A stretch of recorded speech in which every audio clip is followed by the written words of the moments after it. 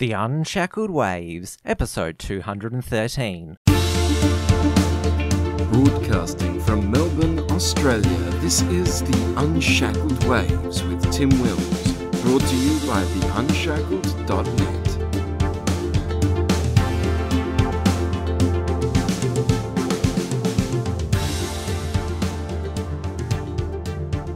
Hello everyone, great to have your company. Now, as you know, at The Unshackled we provide in-depth coverage of the Australian patriot movement. A lot of it does focus on the street activism and the various publicity stunts pulled by various patriots, but there's one patriot craving a more intellectual grounding to the movement and to pursue activism utilising our existing political system and laws, and that is Christopher Shortis. He's mainly known as a member of the Bendigo Three, who are charged and found guilty of offending Muslims by beheading a dummy. The trial was back in 2017, but of course there's more to him than that. I had a brief discussion with him on Australia Day, but I thought I'd invite him in the studio for an expanded chat on the show. Chris, welcome. Thanks, Tim. Thanks for bringing me on your show, so I appreciate it. Now, hope you don't mind me saying you're a bit older than a lot of the younger patriots who are probably prominent in the movement. So how long have you been a nationalist and how have you seen Australia change during your lifetime? The short question to the first one is that it's been relatively a short time since I got engaged more politically, if you will. Since December 2014, I got onto Facebook. I actually got involved in a bit of street activism. You know, it started really with the Reclaim Australia rallies. That was April 4th, 2015, and it was a bit of a real bumpy ride since then.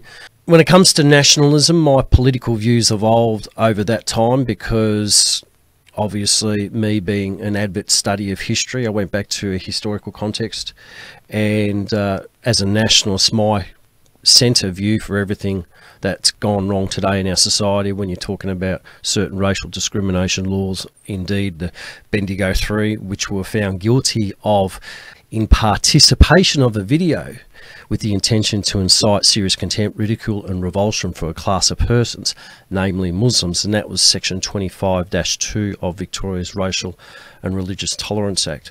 And I get back to the fact that the only reason why we have these laws today is because we are a multicultural, multiracial society.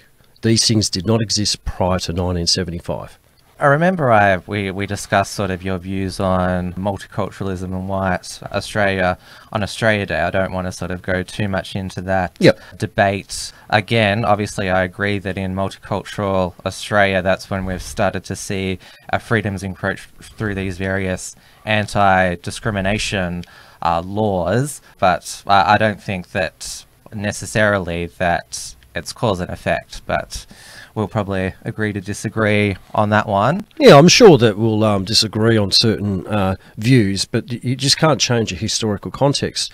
And, I mean, if we were to, let's just go your view, the evidence goes in my favour because instead of saying people, when you come to this country, you must abide by Australian law, and we have certain standards in the way we live, and if you find that offensive, perhaps this is not the place for you to live, we capitulate. And we've been capitulating our culture and our laws, our economics, just bit by bit over the last 3 decades until we're starting to find hard to identify ourselves, because the true meaning of multiculturalism is actually duplicity in our laws. Now, obviously, the anti-Islam movement was the centre cause for that because of the complaints that Australians have had regarding halal certification, for example, and that I, as a Christian, I can't eat halal certified foods because of what is taught in the text that I follow.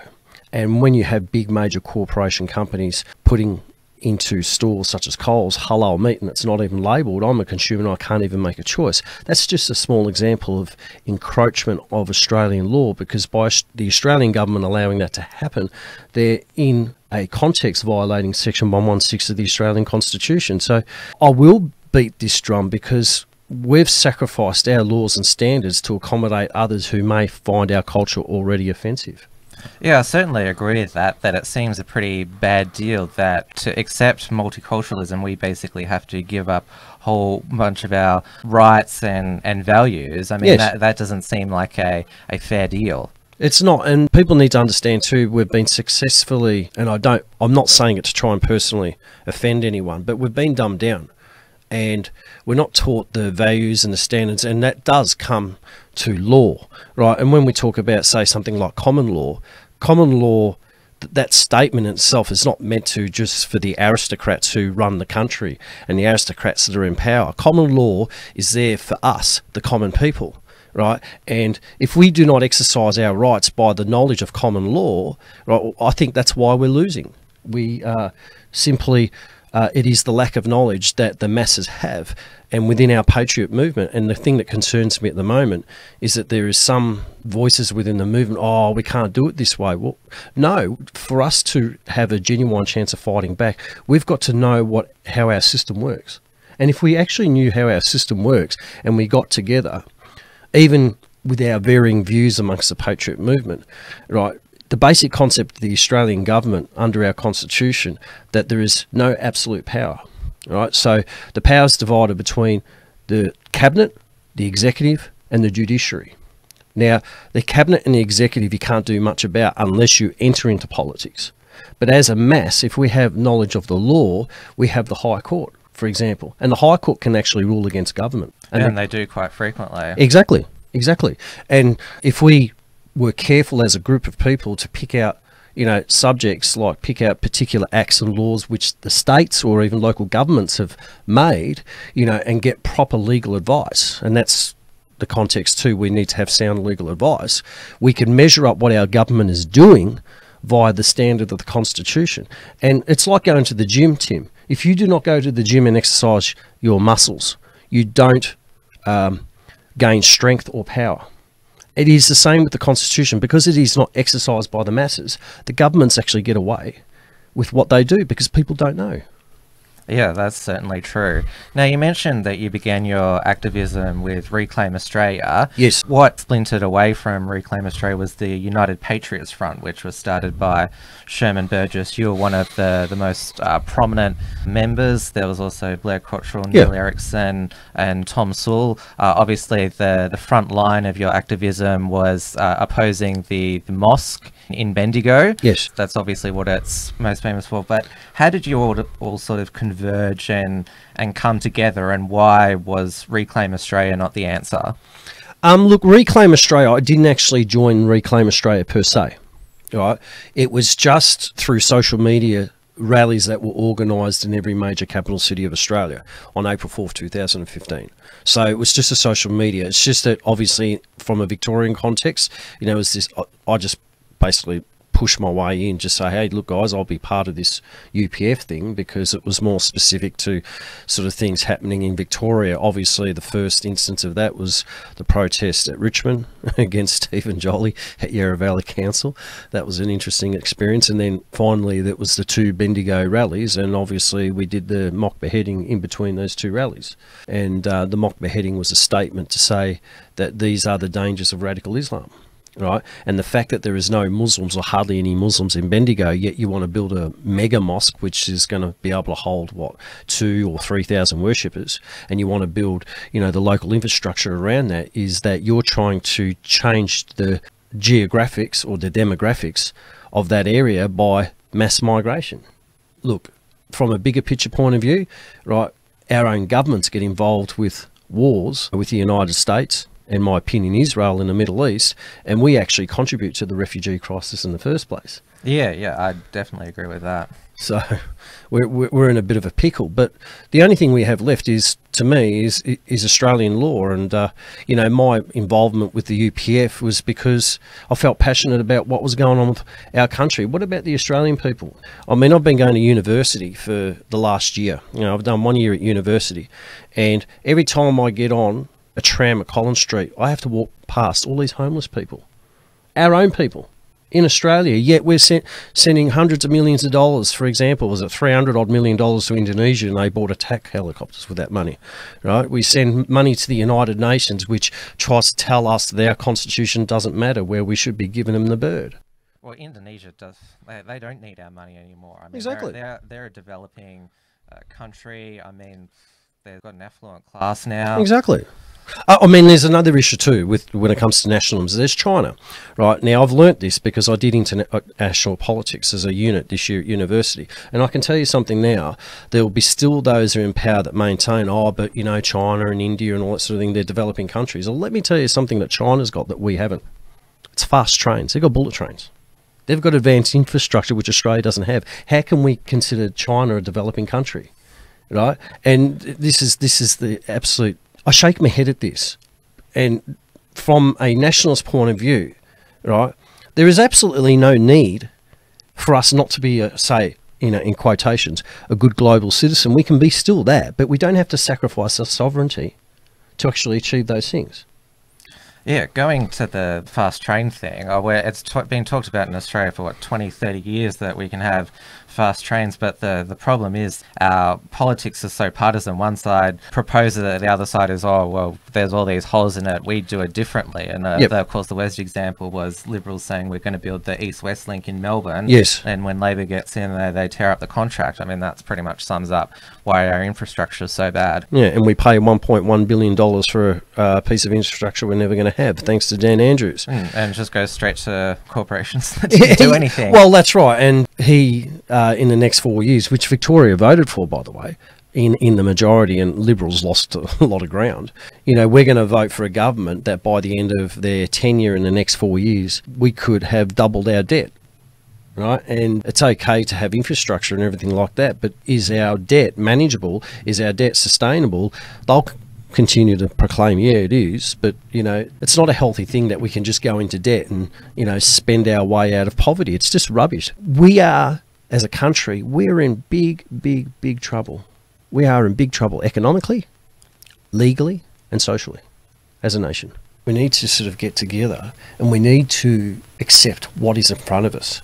That is a duty. Because to be honest with you, I don't have to go to fucking uni. Mate, to be honest with you, I'm in a position in life where I can say, fuck Australia, I'll just live a good life, and if it burns tomorrow, then stiff shit. That's at the age and where I'm at in life. But I'm not thinking like that, because it's about my children and grandchildren's future. Yeah. There is, of course, you can take the selfish approach, but you can't live with yourself. You've got to do this. It's not easy, the life of a patriot nationalist, but you feel that that's what you've got to do. You've got to make sure that, because you're seeing what's happening. Yeah, and look, I want to make it clear to the audience, and that is, this is a fight that I will do, but in a legitimate fashion, because the system's there for us to use. We just got to be able to apply ourselves, and it's not easy, mate. I confess, I went to university this year. You know, I passed the stat test, I got in. I never did year 10, 11 and 12 at high school. And the first few months I spun out, man. It was like, you know, all this academic stuff that I had to do, you know, with essays and lots of things. And I didn't pass a couple of them, right? But I've gone from struggling with essays to pulling off essays where I'm getting distinctions, you know, because that's the power of education. That's what can be done. And if I can use that qualifications, if I can use those talents which I've developed over the next few years, and I'll get my law degree, I use it to serve my people, right? Because like I said, I own my own home. I don't have a mortgage. I even have an investment property. That's paying itself off, right? I'm good in life on a personal basis, but I can't sit back and watch my country burn to the ground, right, without voicing opposition. And I can tell you something now. If you think that what's happening in Paris at the moment is not going to come to here, I mean, we're kidding ourselves. We might be a few years behind, right? But it's going to happen here.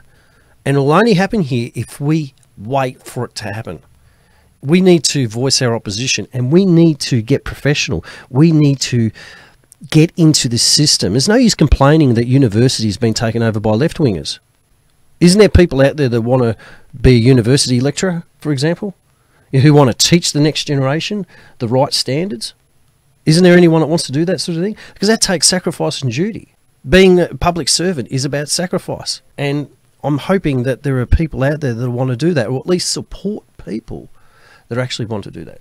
Going back to the Bendigo activism with the UPF opposing the mosque, you were called fly-ins, that you weren't really from the area, but I've met the Bendigo patriot activists. They're still there 3 years on, and you were successful. The mosque still hasn't been built. That's still before the council, so that was something that you're able to impact. Well, look, the way you just stated, that negative came from our political opposition. Now, those who supported us, our job is not to carry Bendigo. My job as a patriot is to inspire others to act. And if our activism and our rallies and what we did there actually inspired people to act, to actually voice opposition to government, then we've achieved something. And that's what it's about, because I feel the burden of responsibility individually to inspire people to, you know what, I can have the courage, I can have the knowledge to stand up. And it's not going to happen overnight, Tim. I've got another 4 years at uni. That's just an example of the lifelong projection that I have when it comes to serving my nation. I have to get some credentials, I have to gain knowledge, I have to build my individual profile, because being 47 years old, and by the time I get my uni degrees, you know, I'll be 51. That is a very good age to actually be in Parliament.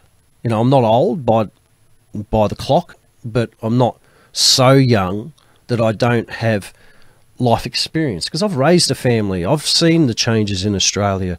I've seen the actual corruption that's happening in not only Canberra, but the state governments, a Victorian police force. And the only way to stand up to that is to actually get involved in the system and know what your rights are. Oh, well, 51, that's still considered young for a politician. It'd be a tough ask to get elected, but if it's something that you want to do, then all the more power to you. Well, if that's a door that may open, I mean, that's a desire. That certainly is a desire. I think the best way to put it is I'm just concentrating now on getting my graduation.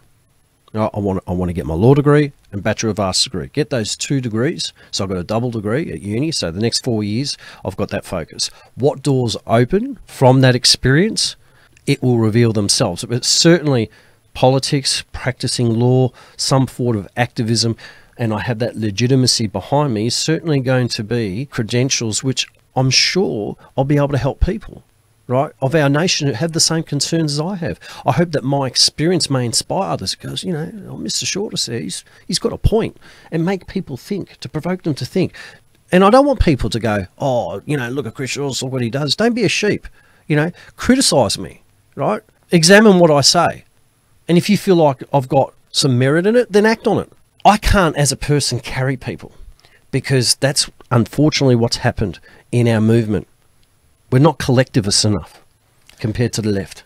Yeah, you don't need to tell me about how the patriot movement isn't very good at collective or organised activism. Now, your activism in Bendigo, it didn't come without a price. You mentioned the beheading stunt. You, Neil Erickson and Blair Cottrell were charged under Victoria's Racial and Religious Tolerance Act of offending Muslims, but there was actually no complaint, and it was the state government. But before we get into that, now, obviously there were more people involved in the video production than just you three, but you were the 3 that appeared on camera. I just thought it was curious that they just decided to focus on the 3 of you rather than the other people that sort of filmed and helped produce it. Well, that's because we were the 3 prominent speakers or actors or provocateurs, if you like. Neil was probably more of a provocateur, but Blair and myself were more prominent speakers, and those speakers and the words that we stated actually, you know, our words were like arrows and they hit their target, and the state didn't like it because the state was politically motivated. Now, I'm happy to say that there's been a successful application to the High Court regarding Section 25 of Victoria's Racial Religious Tolerance Act. It's made it there, and the High Court's received it and accepted the application, and that legislation of the state is going to be tested because it has come with a price. I lost my gun licence. I can't get my security licence at the moment because I'm in dispute, and there has been a price to be paid because I had the media after me. I had this I'll mention this man's name. His name is Luke McMahon. He was a freelance reporter from The Age. And in November 8th, 2015, there was a defamatory article said about me, you know, holy crusader. The three of you, Neil Erickson and Blair Cottrell, sort of went your separate ways, but you all appeared in court together to defend yourselves, represent yourselves, and you put up a defence that you believed that you were not guilty of these offences under the Racial and Religious Tolerance Act. Yes. That defence involved a legal matter. Now, hindsight's always 20/20, right? That was never going to be just resolved at a magistrate's court. But if I had took my legal defence with counsel with $500,000, and that is another problem that we have when it comes to law in this land, the amount of justice you get is depending on how big your wallet is. And the unfortunate reality is that the magistrate was always going to rule in favour of the state, because if they can't get you via a conviction, right, or if they know that their conviction is shoddy, well, what they'll do, they know that the common man doesn't have money coming out of his backside, right? So the process is, well, if you want to appeal it, take it to a higher court, and it's going to cost you not thousands of dollars, but it's going to cost you tens of thousands of dollars. It's going to cost you hundreds of thousands of dollars to try and fight something. Now, when I weighed up the consequences at the end of the 28-day period on which I was entitled to appeal, I thought to myself, for a $2,000 fine and a summary conviction, I just paid off my house because of my dead mother, right? Because of the inheritance I received. I wasn't going to burn that to the ground just for the state, right? Because they'll try and get you one way or another, and I'm not going to allow the state to try and destroy my life either, right? So that I'm bankrupt or I'm, unable to live a reasonable life, because if they succeed in doing that, they have victory over you anyway, right? So the fact is, it's before the High Court. John Bolton's the barrister involved, who represented Blair at the county court and managed to get a stay of proceedings, and we're waiting on it for it to be heard. And I'm good luck to Blair when it comes to that. I hope the High Court rules that Section 25-2 is invalid under the Constitution, because if it is, the state of Victoria is going to have egg on its face, and I'm going to come along and supply the eggs. Because the first thing I'll demand is, through legal proceedings, is to have that conviction quashed. One summary offence in my 47-year life, and I didn't know it was against the law. Well, that's what's in dispute, right? Because I thought it was in the realms of freedom of expression. And this is where I can get to specific acts. If I go to Section 15 and 16 of the Victorian Human Rights Charter, I have the right to freedom of expression, all right? Now, within that right, of course, comes lawful restrictions. That's what they're going to say, right? As part of that act. But that's what we're talking about, lawful restrictions under the current law, okay? And that's not including Section 25-2, because if it was, it wouldn't be heard at the High Court, right? Secondly, Victoria's legislation under Section 24 and 25, I believe, through my own research, exceeds the authority of federal law. Now, under the Constitution, when the laws are made by a state which the federal government has already established, they can only make laws that are consistent. Under Section 109 of the Constitution, it states, when the law of the state is inconsistent with the Commonwealth, the latter shall prevail, and to the extent of the inconsistency, the former will be invalid. Now, if you look at our case, the Bendigo Three, under the federal law, under the Racial Discrimination Act, which does, under the Racial Hatred Act, which is an amendment in 1995, after a memorandum in 1994 in federal parliament, that includes Sikhs, Jews and Muslims. All right? So Sikhs, Jews and Muslims can actually use the Racial Discrimination Act Section 18C. Now, what it requires, though, is that if they make a complaint, they have to go through the Human Rights Commission, which was established in 1986. Okay? Now, the whole idea of the Act was to mediate, so if possible, to avoid the court. All right? That's the whole idea of the Racial Discrimination Act. Now, what Victoria did was remove that process. Because there was no complainant, I couldn't mediate. So there's an inconsistency there. Secondly, I tried to subpoena the DPP. This is very important. Now, I put up a legal argument. Even the magistrate recognised it wasn't frivolous. And I've got proof.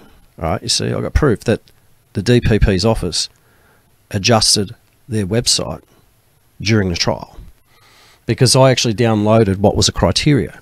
You see, there was 4 points to the criteria at that time to the DPP signing off on Section 25-2 Victoria's Racial and Religious Tolerance Act, because Section 24 and Section 25 required the DPP to give authority for that charge to proceed under Victoria's Act. The second and third criteria of the four-part criteria was the impact on the victim. That's why I subpoenaed. Yeah. Which there was no victim. There was no victim. So I wanted to subpoena the Director of Public Prosecutions, and his name was John Champion at the time. He's now a Supreme Court judge. Because I wanted to cross-examine him and ask him, why have you failed to meet the conditions of your criteria? Now, as natural justice should state, under our legal system, I've got a right to cross-examine my accuser, whether it is myself or through my legal representation. I was denied that. Blair was denied that. Neil was denied due process. It was totally unfair. That's why we pleaded not guilty. This is outrageous. The state has got offended on behalf of a class of persons. In other words, it's a form of blasphemy law. That is so wrong on so many levels, considering individuals have the right, if they feel vilified, racially discriminated or religiously discriminated against, to actually put a complaint, because Victoria has its own version of the Human Rights Commission, okay? Right, as Danny and Elias case of Catch a Fire Ministries versus the Victorian Human Rights Commission and Equal Opportunity Commission, exactly, it's called. Exactly. And it played out and it mirrored federal law. So the process was, in that sense, fair, identical. Danny and Elias was able to cross-examine through his counsel, the Islamic Council of Victoria. Yeah, because he had accusers. Exactly. So he was able to cross-examine, test their evidence. John Champion, the DPP, send his big hobnob lawyer in there and say, oh, well, look, but we won't charge, Mr. Shortis for actually trying to waste John Champion's time or something of that effect. I got the transcript, right? But the judge, to his credit, John Hardy, said, well, you wouldn't have been awarded cost anyway, because at least I felt, from my interpretation of things, that he tried to be fair, John Hardy, the magistrate, right? And he actually saw that my attempt to subpoena the DPP wasn't disingenuous, right? That I put in a genuine reason. But I got proof they actually changed their website, because you cannot find that 4-point criteria anymore to the DPP. Yes, I definitely suspected at the time that there was a lot of sinister things happening within the Victorian DPP, and who knows who else was involved as well. Yes. We are lucky that John Bolton has come along and is sort of the patriot lawyer. He's trying to get the appeal to the High Court, representing Blair Cottrell, and he's also representing Neil Erickson over the Milo 5 right outside. So he's basically retired from normal practice, and he just does this pro bono. He's a good addition to the movement. I'm hoping to get him on my show to go into a bit more detail about the High Court challenge. But from what you've described there, that if the law is applied as it should be, yes, then these holes that you just described, the High Court should notice all of these, and because they rule against the government all the time, they should be quite scathing in if this case is heard, that this is what the DPP did wrong. You were denied due process at the trial. Look, I'm not sure what attack John Bolton, because he's got the copy of the transcripts, which I bought. I actually bought the transcripts of the trial because I need it for my future, I hope, future legal practice. The bottom line is, he is a good man, and he's very brave, and I can't thank him enough for actually doing this, because he doesn't have to. Right? He doesn't have to. He's like me in life. Well, I could just let Australia burn and live a good life. Who cares? But to actually want to make that sacrifice and to stand by for a matter of principle, I think John Bolton is an honourable man. So, God bless him for that. I hope to get the training that I need over the next 4 years and get my double degree in Bachelor of Arts and Bachelor of Law, so that I in turn can be qualified to actually represent people, or at least have the credential to run for politics, whatever the doors that may open. So look, that's what I'm talking about, our movement. We've got to, the street stuff does not work. It really doesn't. Now, the Bendigo stunt, those occasional stunts can be useful, right, to gain a political momentum, to turn a political wheel, to get awareness out there. But look, we're just normal people, right? And we probably, to my disappointment, we didn't capitalise on this issue, because street stunts at the moment and the stuff that's happening on the street is only serving the state. It doesn't matter what side you're on. If you're on the left-hand side or you're on the right-hand side of politics, right, and you're doing your street bullshit, it's only serving the state, because they're coming up with the idea, look, you know, society's getting restless, these protests are getting out of hand, we need to make more laws and give more powers to the police. We don't want to give more powers to the police. They already look like bloody SWAT. The big poll there, they keep getting their powers beefed up. Yes, and this is something that we can do. Like, for example, there's already laws that have been around since 1958 in Victoria regarding public order, right? And it's under the Victorian Crimes Act 1958, right? Section 20 and 21, right? You can be charged, it's an indictable offence that can give you good jail time. You can be charged for threats to kill and threats to cause grievous bodily harm, and there's obviously related charges to that. There's a litany of charges, and even 321G of the Victoria's Crimes Act is called the laws of incitement. Now, they'll add incitement, and then they'll add, you know, threats to kill, or if you're, you know, charged with those laws. And these are all indictable offences. And it's not like the police don't have law as it is now. Unfortunately, what's happening is that we're attacking an area where it involves freedom of expression. To counterbalance the fact that we have racial discrimination laws, we actually have laws, like I mentioned before, from the Human Rights Commission about freedom of expression. We can associate with anybody that we want, right? You know, we're not compelled to be part of an organisation or association, but we have the right to join an association or a group, political group, religious group, whatever, right? Freedom of association. Under federal law, we've actually got something called Section 28 of the Crimes Act, 1914.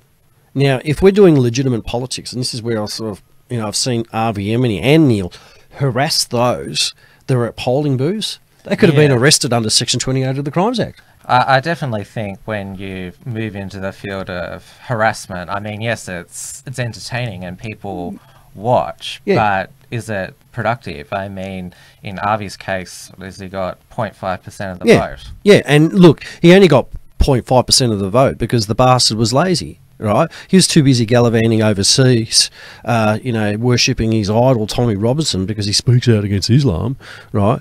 Where he should have been for months. I mean, I'm not talking about just 4 weeks out before the state election. He should have been out campaigning and putting across alternate policy to benefit Victoria. So he wasn't serious about the politics. So he actually, by his actions, has actually mocked the system that we have, which the system itself is not corrupt. It's people who use it for corrupt purposes. There's a difference, you see? Because if you look at the laws and if you look at the statutes, right? Laws and statutes are only created by people who refer to a constitution. Victoria has its own constitution.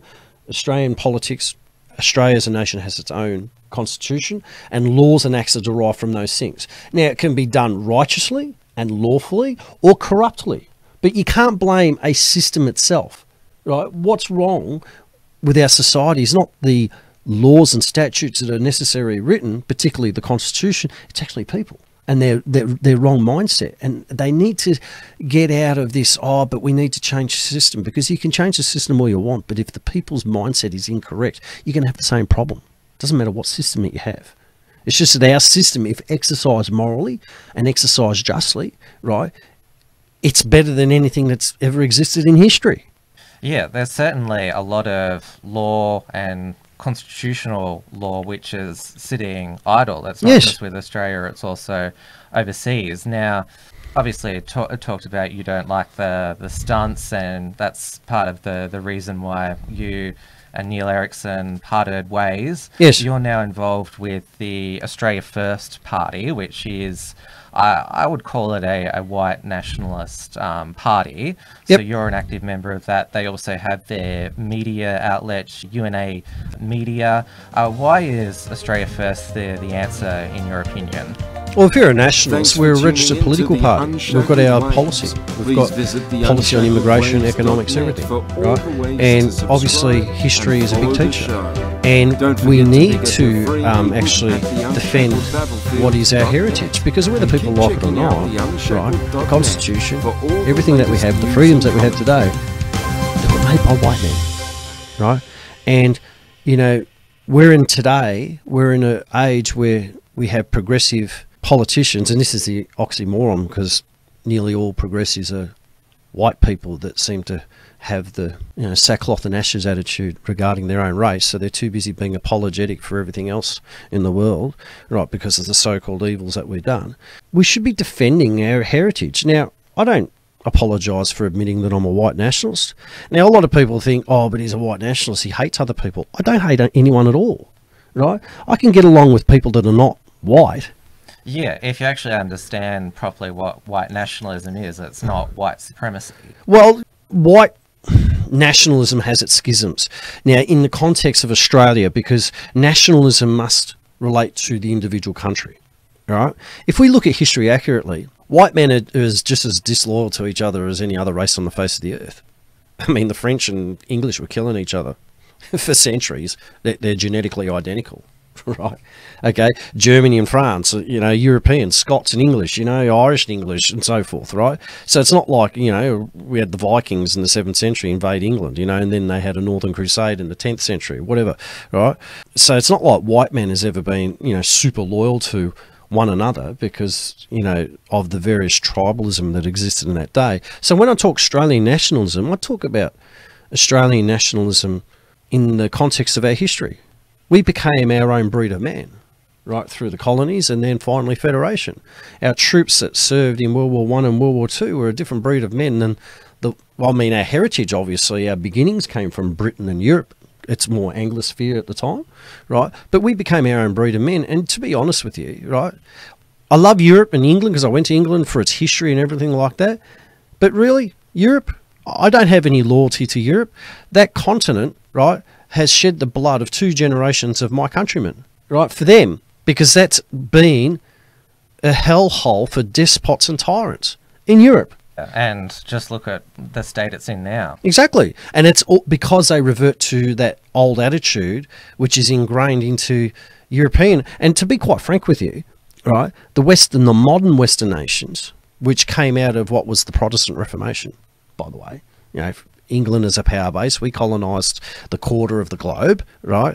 Now, no nation's perfect on the face of the earth, but it carried with it, obviously, its heritage from Magna Carta and then Protestant Christianity, which has a bit of a separation in church and state concept. And we made nations, imperfect before God, of course, but we made countries, when you compare them to others, more fair, more just than other nations on the face of the earth. I mean, I'll put it to you another way. I'll be a bit of a context. Why should I be lectured by any yellow man regarding human rights? Just go to China. Just ask the Dalai Lama how, good and tolerant the Chinese are when it comes to human rights. Right? Whether you're a Christian, Muslim, or a bloody Buddhist, just ask them. They're really tolerant people. Well, I'm going to have a Asian man lecture me regarding human rights. Us white man, you're all racist. Look, you know what? Go F yourself, right? I'm not going to be lectured by anyone like that. Well, we shouldn't need to be lectured by any people about, what we've done wrong throughout history. Yes. Or whatever. We know what's right and wrong. Yes. We know our history. That's enough for us. Well, I'll put it to you an ultimate way. It's to do with an ideology that we developed, and it was to do with the Protestant Reformation. But what race on the face of the earth fought wars to free slaves? Only whites. So don't come lecturing my race on how bad we are at human rights when we're the only ones that fought for other races so that they could be free and have liberty too. So you know what? For all these so-called lefties who want to rent their garments and go, oh, how bad we are because of our whiteness and all that sort of thing. Where's the sackcloth and ashes? Mate, go away and crawl under a rock, all right? We done in history. History is covered by 3 words, accurately. The good, the bad, and the ugly. That's how the 3 words that describe history, right? We've all sold slaves. We've all committed genocide of some sort. We've all committed acts of horror, but we've all done good things. But white man, we've actually fought to free others. To free others, right? Long after the American Civil War. And others who weren't like us. Yeah, well, just remember, blacks weren't taken by force into slavery into America, right? They were sold by their own black chieftains. Don't let the truth get in the way of a good story, okay? Not only that, the Arabs world is still selling blacks today, right? In the Middle East. Yeah, and just look at how in Qatar and those United Arab Emirates, how they treat the Filipino guest workers. They're all dying there. Exactly, and this is the real irony about the West at the moment. It's so self-loathing and self-condemning of its own conduct, yet it fails to recognise or completely ignores the conduct of other nations, whether it be China, whether it be, Burma, right, whether it be Africa itself. I mean, we've seen things which we would find absolutely barbaric. And we're not even talking about, in Africa, for example, black against another colour. We're talking about 2 different tribes. They're both black. What was it, the Tutsis and the Hutus or whatever it was in Rwanda? I mean, for Christ's sake. This self-loathing of the West, we are actually, there's no such thing to me as white genocide. There's only white suicide because we're doing it to ourselves. We are absolutely doing it to ourselves, right? We're not bloody, we're allowing it. We're just sitting back and say, oh yeah, look at our human rights record. Oh, woe is me, let's look after everyone else. And I've got a question to these lefties regarding refugees, okay? Because I'm not left or right, okay? We shouldn't be involved in wars which create refugees in the first place. But I'd like to put it to these lefties, okay? Shouldn't we invest in a humanitarian sense the tools and the know-how to actually make Africa great and the countries that are in it? I did casual work and I had 2 Kenyan men work with me. These were fine men. They weren't even here to live. They actually were just here to get educated, and I'm all for that, for a humanitarian purpose. They were learning skills to take back to their country to make their nation great as a term of reference, right? And I was so warmed by that fact. Why can't we go to these countries, right? Why can't we assist as humanitarians and say, look, you don't need to live here. Why can't you make your... There's exotic places in Africa that are mind-blowing. It's not like there's nothing there that they couldn't be proud of. I could go to China. There's places there that exist that are mind-blowing, right? There's no need to Chinese for to come here. That's probably where I differ. I mean, if a Chinese person or an African person likes Australia, makes a great contribution as an upstanding citizen, I have no problem with that. Look, the principle that you aspire, right, I disagree with it for one reason. Is it because if there was a choice and a set of circumstances in the world and some world order decided to say, okay, everyone's got to return to their place of ethnicity, right? I can't even go back to England. England is overrun by third world hordes. London, mate, I went to London. It's like I was having a joke when I went to England to other people. I said, look, I'm more English than the English, right? So are white nations, which they're not, are entitled to be homogenous in their setting? Because the reason why non-whites come to this country, because they see the lifestyle. They see the economic opportunity, for example, right? I said, why is it that they can't create that economic lifestyle and every opportunity in their own nation? Because let's look at Africa. Africa is probably what? You can fit, 10 Australia, isn't it? Right? It's massive, the land, right? So I can't understand, right? When we came here as colonists, right, Australia was made up of hundreds and hundreds of tribes of Aboriginals, which can't make claim to the land because it is against their culture and religion. They were nomadic.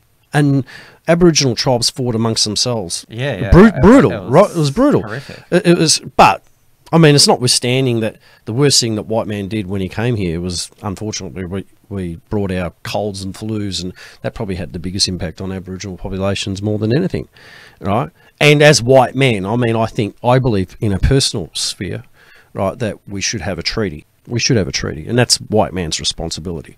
I accept that, right? I've actually drafting up a treaty because of obviously the studies that I'm doing at uni. But why should we as a nation, right? Because if I go to Point Cook, for example, right, it looks like bloody India. Countering your argument, right, it's not that these people are not nice or anything like that. It's got nothing to do with it, because they're probably nice. Most Indians are moral and just people, and they just want to keep to themselves and everything like that, right?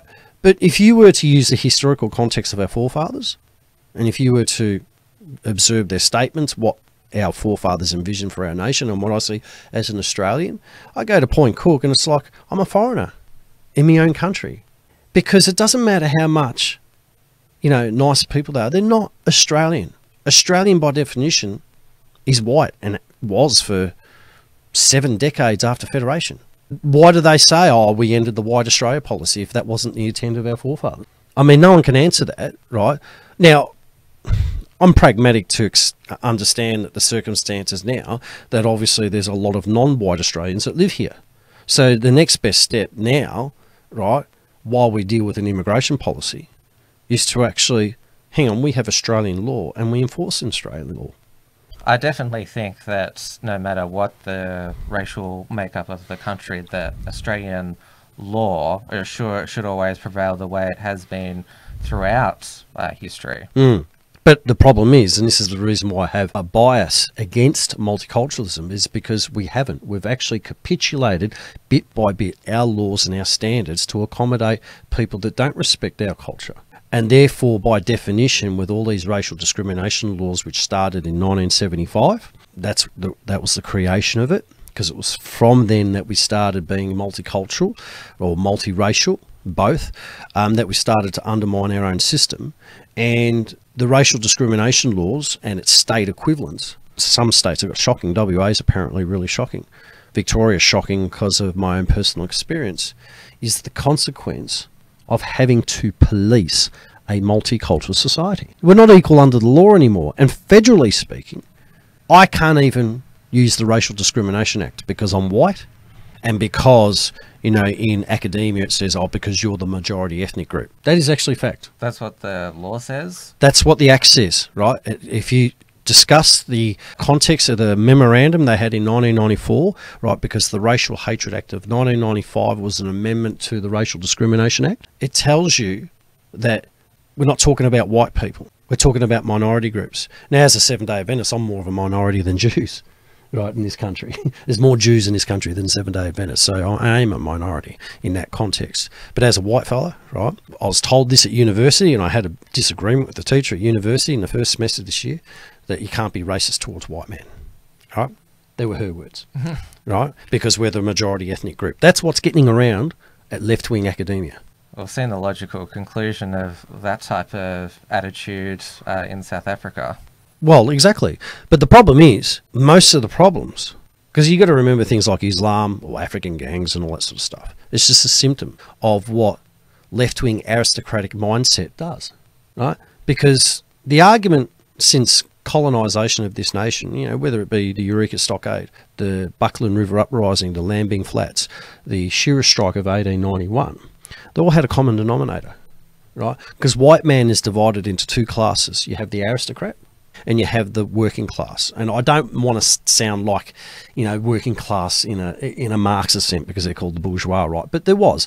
And I consider that like the middle class, you know, people that can actively engage earning a living and everything like that, and the government institutions providing wages and conditions, right? Now, that's still happening today. There's so many aristocratic whites, or at least that mindset, who won't hire their own countrymen, but they'll hire, you know, non-whites because they know that they can pay them less. That's the whole idea. The Chinese, the Lambing Flats was a classic example, the riots against the Chinese, because the white aristocrats wanted cheap labour so that they can increase their profits.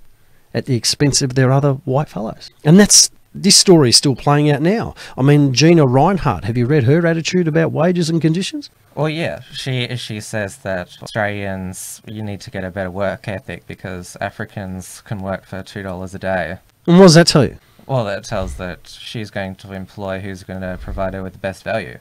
Exactly, because her mindset is completely capitalist, without any moral compass, without any thought for a fellow countryman. Now, look, on the flip side, there is some truth to the fact that, unfortunately, the reason why you see Indians in car washes and all that sort of stuff is simply because there are Australians, even though they're on the dole, they won't work in a car wash. There is some truth to that, for example, right? But that does not mean that we throw out the baby with the bathwater and that we bring in third world labour. You know, and a lot of it's through 457 visas or the modern equivalent, because I think they amended the legislation on that. And because it's an attack on wages and conditions, and wages and conditions have been stagnant. The top 1% are still romping it in, you know, and, you know, this is where I'm not a capitalist by virtue of not being a pure capitalist. It still needs safeguards, right? Yes, we need capitalism. We can't have the government control absolutely everything, but there are certain things that the government should absolutely have control over. Now, Australia First, you believe that that's the best party for nationalists, but the two main people in the party, they're sort of seen as yesterday's people, Jim Salim and Nathan Sykes, and the UNA website, it does do a lot of what people term punch right, and there's already quite enough division in the patriot movement. We've already established that United Patriots Front dissolved. So can you reflect on that? The thing I'll say about that is that every young generation that comes up amongst the ranks thinks that the elders, if you like, have had their day, right? It's probably increased more that our generation, it doesn't matter what political ilk you are, seems to have an inherent disrespect for those who have basically lived a life, right? None of these young people that are patriots are saying that Jim Salem's too old and all that sort of stuff. And I'm not accusing anyone directly, but just think about what you're saying. You've never owned your own home, right? You've never raised a family. I've raised a family, right? I own my own home, life experience. And instead of saying those sort of things, you should reflect. And secondary to that, about the divisions or the so-called divisions, there's too many groups amongst the civic patriot type that wants to call themselves nationalists. You can't do that. You're stealing a principle of what true Australian nationalism is, right? And call yourself civic patriots, call what you want, but don't call yourself nationalists. And, you know, with Neil Erickson, he one stage called nationalist uprising and at the same time supporting Israel. Well, those two don't go together for a start, right? And really, Australian nationalism, by virtue of its historical context, you cannot be multiracial, all right? Because I accept as a white man that we're now become a minority group, and that's obviously the politics and obviously my political endeavours will adjust to that. But we also live in a society where it's like, to a certain extent, you ever heard of sticks and stones? Plenty of shit has been said about me, and I'm getting on with it. Instead of having a big sook fest about it, and breaking down, oh yeah, but you know, there has-beens and everything like that. I say to the opposition, well, you're has-nots, because you haven't done fucking anything in life, all right? And I would challenge them to just take wisdom, learn of our history, right? Dialogue can always improve, I accept that, right? But at the same time, if people call you names or they say something about you, it's like have a cup of concrete at the same time. You know what I mean? Because it's not like I've, you know, whinged and wailed and had a nervous breakdown because the state's come after me. What I've done is gone, well, you've called me this sort of thing, so I'm going to take you on. I've paid a price. Okay, fair enough. Right? And I'll probably continue to pay a certain price because of my activism. And I'm willing to do that for the sake of the Patriots. And I say to the Patriots too, and it's a general thing, it's a new phenomenon with social media, for example, because I'm an old hat. I lived at a time where, when I was a teenager, we didn't play Xbox and all that sort of stuff and be stuck to a mobile phone and all that sort of stuff. That's why I have an iPad that doesn't even have mobile internet. Is because we used to ride our BMXs, go and kick the footy or play cricket at the cricket nets for a couple of hours. That's what we did when we were kids, right? So I'm generationally different because of that. But people need to say, have a cup of concrete, realise what social media does, because we've all been trapped into it, I included, right? It sort of draws you in because it's something relatively new when it comes to technology, and we need to take a back seat back. Don't be so reactive. Let's think about things and try and do what I've discussed. Be more intellectual, learn of knowledge, and apply that knowledge in a proper activist way when we can take on the state. Now, what's risen out of the United Patriots Front is the Lads Society, which was founded by Tom Sewell. Yep. Blair Cottrell's associated with it. Yep. It's a white nationalist organisation, so it'd be what you consider a proper nationalist organisation. And it's trying to build a community. What's your opinion on what they're doing? I actually like what they're doing. I've got no issue with it whatsoever. I've spoken to Tom recently and we had a very good conversation, and I think for a young man, he's got a very good head on his shoulders, and that head on his shoulders is only going to continue to grow and expand and become better as he matures, because, you know, I look at myself when I was his age and I can't say that I was even as good as that. You know, he's got a plan and I like it as a young man, and it's a human condition. You know, he'll probably make a couple of mistakes on the way, right? But in principle, I really support what he's doing. I think it's something to be admired because he's doing something at a grassroots level, and I absolutely have no issue with it whatsoever.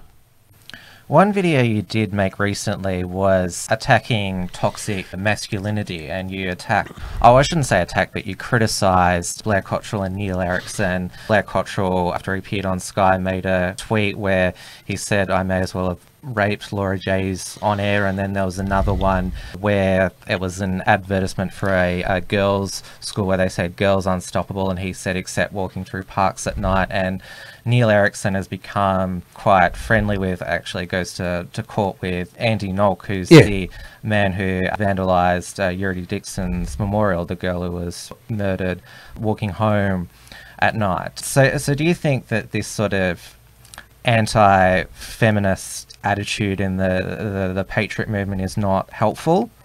Feminism is cancer, as in what we see right out in our society. But reflecting your question, is that nationalists are supposed to represent a creed of gentlemen. Have your masculinity. I certainly have it, right? I work out. I'm 47 years old, and you know, and I love the feeling of strength and all that sort of thing. But our women are our heroes, right? They're the mother of our children, right? They're our aunts, they're our grandmothers, they're our daughters, for crying out loud, right? You've got to be a gentleman, right? And the reason why I criticise it is because our movement gets shit canned enough as it is. Now, the left, in their deceit, try to can it, like to say, see, this is what happens in the patriot movement. They're not exactly free from misogyny themselves, okay? They are not. I mean, just ask Mel Gregson, for example, when a few years ago, you know, with the Victorian Socialists and the big falling out that they have because of the attitudes just there. Look at what's happened with the Greens. Exactly. The election. Exactly, because there's certain attitudes, and this separates the gentleman from just misogynist, if you like, right? Is that, you know, there are men out there that treat women like shit. Let's call it as it is, right? Men are superiorly stronger. They have more aggression, right? You know, my wife and I, we go to gym. You know, we'll do a workout. You know, help me, babe. She'll bench press 20, 25 kilos. Mate, here I go, boom, 100. Can you see what I mean? Right? You know, I put her weight and I just press it above my shoulders like 70 bloody kilos, right? She's not as heavy as that. And I do boom, boom, boom, right? The bottom line is, if she punches me in the face, she'll probably give me a bloody nose, right? If I punched her in the face as hard as I could, she's dead, or at least in a coma. You can't compare. And if you look at the statistics of crime, there's nothing wrong with acknowledging the fact that men are more inherently violent. But you know what? Gentlemen don't give in to those base passions. Gentlemen resist that, right? And gentlemen will use their strength for good, because using the two-edged sword trick from a misogynist bastard who treats women like shit, you go to the gentleman, right, who wards off attackers because of his superior strength, right, and aggression, and uses it to protect his wife and children. The strength and aggression itself is not a bad thing. It's how it's applied, because the flip-flop is, and this is what feminazis refuse to understand, is that a woman wants to feel protected. a woman wants to feel wanted. Now, if you protect a woman, you're willing to get into a dust-up because of an aggressor, right, who's defiling her honour, and you're willing to defend your wife, that is something that's, in a gentleman, instinctual. I've been with my wife 21 years. We have a great relationship. Intimacy, the whole lot. It's absolutely fantastic. In life, I cannot complain, right, on a personal level, because I know how to treat a woman. My Christian faith obviously teaches that. She's got to love me. Even the Bible even says, wives, submit yourselves to your husbands. But husbands, love your wives as Christ loved the church and gave himself for it. So I've got to give myself to my wife. She's not my servant. She's my equal, right? And from a Genesis point of view, mate, God took a rib from Adam's side, because my wife is at my side. She's not beneath me. She's not above me, but she's at my side. That's the way it works, right? True gentlemen understand this concept. Doesn't sacrifice their manhood. Actually, it only enhances their manhood. Does the opposite. Doesn't sacrifice their strength or their masculinity. But that's true masculinity. When you love your wife and you know that, because women have certain gifts. Women can do things better than a man, but men can do things better than a woman. We're created differently, but we complement one another. That's the true relationship between a man and a woman. Right? And when they made these videos, you know, and the utter disrespect, well, it's no wonder you're single. You don't have children. You haven't fucking raised a family. Of course you don't know. But if you find out and start submitting yourself to what is right, well, you'll have these things. That's a good way of explaining it. Now, we've talked about, obviously, Australia First, Lad Society, and then Hooks Convicts and Neil Erickson. In regard to your definition of what a nationalist is, what do you think the movement has to do as a whole to advance? The whole movement, on one breath, has to be more pragmatic, okay? Now, you can be pragmatic as in, you know, I personally believe there's going to be alliances that are going to be formed. But within that inner circle of those groups, like Australia First, for example, we're never going to surrender our political ideology. Never. But in pragmatist terms, right, I'm going to work with others, because my enemy is not those who don't have the same beliefs that I do. They may believe in most things that I believe in. But there's obviously, like you and I, we and I agree on most things, but we don't agree on absolutely everything, right? Yeah. Right. Okay. My enemy is the state. It's the establishment. That's who I want to go after. That's who the Patriots need to focus on, right? And it's through doing things like, for example, I've got an idea that I'll come up when I start forming my own live feed radio, right? Or videos through YouTube. And that has got to become a collective. Even if it's in a way, I'll suggest an idea if you don't mind, right? That idea is that as a collective, we all need to come together. I'm going to set up a bank account. This is my intent, to set up a bank account. I want a professional to be a co-signatory, and that account is only used for legal purposes, right? Everyone who makes a donation supplies their email, and they get a monthly bank statement to see where it grows, right? And this pool of money, which is only used for one thing, legal purposes, will be used by Patriots, and we're going to start, okay, what battles can we win through the High Court to peg back power from the state, and if not the federal government? We just have to do a search and find and examine this. We need to get together like that, because a true understanding of our governance now, while we've still got it, we don't want to become a republic, trust me on this. While we've still got the established governments via our constitution, the powers are divided between the cabinet, executive, and the judiciary. The judiciary is on the side of law, right? As a group, because obviously if we find something, look, this needs to be challenged because it's unconstitutional, we have proper legal representation, we challenge, say, Victoria, Section 25, which is before the High Court. Now, that's an example of what we can do as a group, but we need to continually donate money to this pool so that we can have the financial resources to mount a legal challenge against the state. Now, I put it to people. If you're willing to pay idiots that come over from America, like Milo, Lauren Southern, Stefan Melieu, whatever his name is, right, who gallivant around the world and took general terms how the West is great, well, who cares, right? And then they have this lifestyle flying all over the world.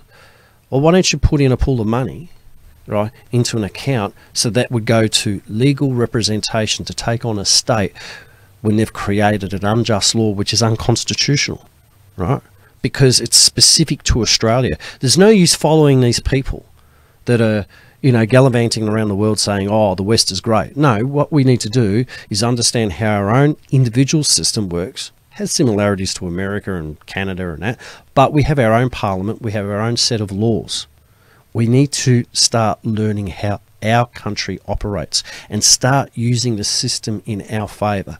It's going to take time, it's going to take sacrifice, most of all it's going to take dedication. But if we do not do it, if we do not start pulling together and go, okay, I want to study the Constitution, I want to study certain things, I'm willing to try and help out people wherever they can, right? But I'm going to be repeating this message over Christmas and the New Year and try and formulate a way where we can build a financial pool and get groups together and say, look, there's a law here that affects all of us. It affects our freedom of expression, and we believe this is unconstitutional. With proper legal advice, where can we go with this? Can we take on the state? Because the judiciary is separate from the government. Well, it's supposed to be. And we can only pray to God it is. And, you know, the result of John Bolton's application to the High Court is going to be very interesting, because I'd like to see how that pans out, because we've got to do something, but we've got to do something that is effective. We've got to do something that's legitimate, because if we get into proper politics, this is the reason why I'm involved in Australia First, right? You are protected by law. See, Neil Erickson and Avi Yemeni could have been arrested and charged under Section 28 of the Crimes Act. They were effectively, in my view, if I was a copper, a Fed, I would have charged them with Section 28 of the Crimes Act, because they have violated other people's right for political discourse through harassment. That was dumb. That was dumb as dog shit, and I can't understand why people follow Avi Yemeni. That was absolutely dumb. It's not a question of asking them questions and putting them on the spot. They were there exercising their political right and duty by manning booths for an election, and you harassed them. That's against the law. Neil Erickson doing the same thing. That is against the law. You want to wear, you know, dumb fuck on your forehead? That's up to you.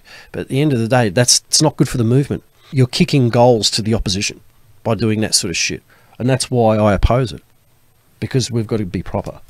Well, the legal fund, it's definitely a great idea, and if there's one thing that the Patriot Nationalist movement needs, it's more organisation, better structure. So yes. All the best to you for that, and thanks today for coming in for this extended chat, so me and my audience can get to know you and your ideas and plans a whole lot better. Well, stay tuned, because there will be a live feed that I'll set up for next year. Stay tuned on my channels, and I do appreciate you, Tim, for inviting me on your show, and thank you very much for giving me a voice for a little while. Thank you. My pleasure. All right, everybody, that's the show for today. Voting for our 2018 annual Unshackler Awards is closing soon. All 10 award categories have been posted. Each category has 10 nominees in each, and the winners will be announced on Australia Day by our senior editor, Damien Ferry. Make sure you go to the unshackled.net/Unshackler Awards to cast your vote. As everyone is slowly getting back to work, we have 3 major Australian tours happening in February. There is the Deplorables Tour, which still hopes to feature Gavin McGuinness, Tommy Robinson and Milo Yiannopoulos, which is hosted by Penthouse Australia. There is Dr. Jordan B. Peterson's return to Australia with special guest Dave Rubin, and Dr. Stephen Hicks is having his first visit to Australia, which is hosted by True Arrow Events. Remember that it takes us a lot of time and money to produce the content and operate the Unshackled. We cannot do this without the support of our followers, especially in this age of deplatforming and when we are under close watch by the enemies of our agenda. You can still pledge at our Patreon at patreon.com/theunshackled and directly via our PayPal link, which is paypal.me/theunshackled. We also have a premium membership option on our website, which is theunshackled.net/support options/premium membership. We are also looking at opening up cryptocurrency support options, as it is money that supports free speech. Another way to support our work is by buying some right thinking merchandise over at uprightmarket.com. So thanks once again for your company, and we'll see you next time.